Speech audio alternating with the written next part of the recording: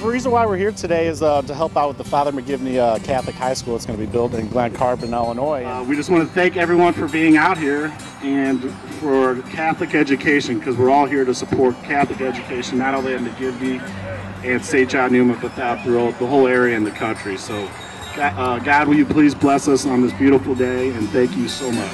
Amen.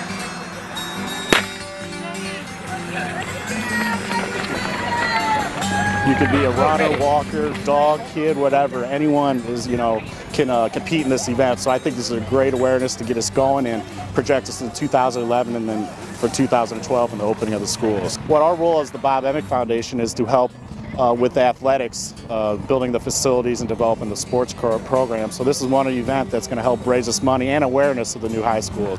Good job, man. What we're really thinking about doing at first is developing with these funds, these soccer fields. To develop out there, and then next fall and next summer we can start running clinics, camps, tournaments to generate revenue to build the other sports as well. I think it's an unbelievable turnout for the first year, and it's a great awareness for next year, and all the great schools are now aware of it, so next year I think will be a great turnout. But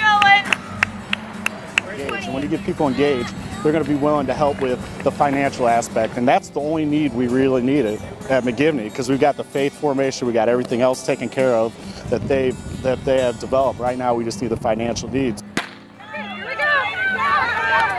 Right now we just need help from the community, and it's a great project with this McGivney High School, because it's not only going to help this area for Catholic education, but it's also going to help the grade schools that are struggling, because around this area there's no place for these kids to go. So I think it's going to be just not alone for McGivney, but the whole Catholic education in the area as well.